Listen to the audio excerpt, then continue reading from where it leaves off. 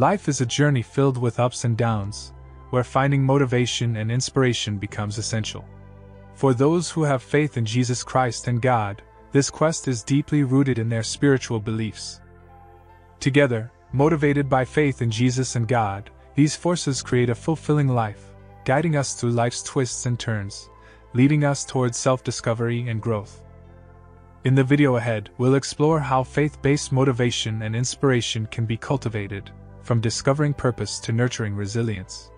Join us on this faith-filled journey, as we unlock the secrets to a life filled with motivation and inspiration, all under the loving guidance of Jesus and God. With faith as our compass, we embark on a transformative quest, making dreams a reality under their loving care. The Lord is gracious and compassionate, slow to anger and rich in love. Psalm 145 verse 8.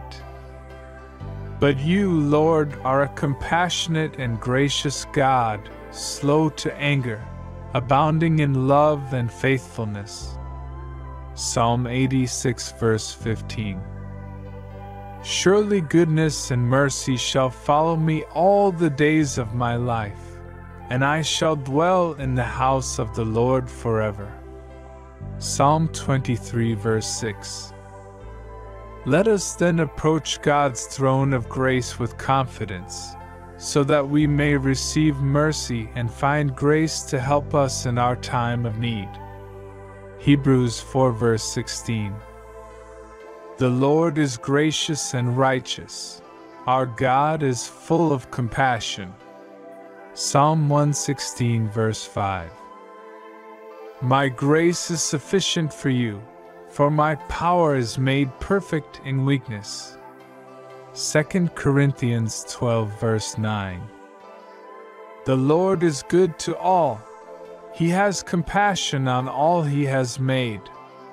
Psalm 145 verse 9.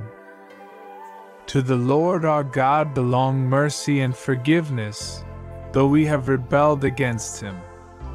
Daniel 9 verse 9. Let your conversation be always full of grace, seasoned with salt, so that you may know how to answer everyone. Colossians 4 verse 6. The Word became flesh and made his dwelling among us. We have seen his glory, the glory of the one and only Son, who came from the Father, full of grace and truth. John 1 verse 14. Who is a God like you, who pardons sin and forgives the transgression of the remnant of his inheritance? You do not stay angry forever, but delight to show mercy. Micah 7 verse 18. For the Lord your God is gracious and compassionate. He will not turn his face from you if you return to him. 2 Chronicles 30 verse 9. But because of his great love for us, God, who is rich in mercy, made us alive with Christ even when we were dead in transgressions. It is by grace you have been saved. Ephesians 2 verses 4 to 5. May the Lord direct your hearts into God's love and Christ's perseverance. 2 Thessalonians 3 verse 5. The grace of our Lord was poured out on me abundantly, along with the faith and love that are in Christ Jesus. 1 Timothy 1 verse 14.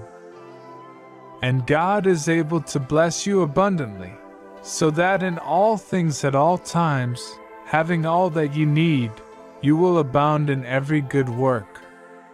2 Corinthians 9 verse 8. He has saved us and called us to a holy life, not because of anything we have done, but because of his own purpose and grace. This grace was given us in Christ Jesus before the beginning of time. 2 Timothy 1 verse 9. The Lord is compassionate and gracious, slow to anger, abounding in love. Psalm 103 verse 8. May the favor of the Lord our God rest on us. Establish the work of our hands for us, yes. Establish the work of our hands. Psalm 90 verse 17. And after you have suffered a little while, the God of all grace, who has called you to his eternal glory in Christ, will himself restore, confirm, strengthen, and establish you.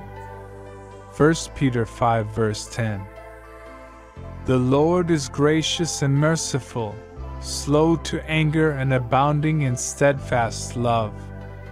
Psalm 145 verse 8. Let the favor of the Lord our God be upon us, and establish the work of our hands upon us. Yes, establish the work of our hands. Psalm 90 verse 17.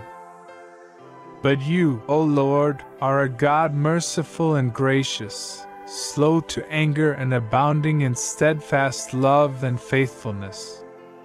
Psalm 86 verse 15.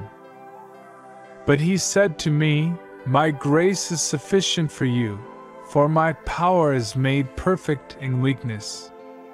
Therefore I will boast all the more gladly of my weaknesses, so that the power of Christ may rest upon me. 2 Corinthians 12 verse 9.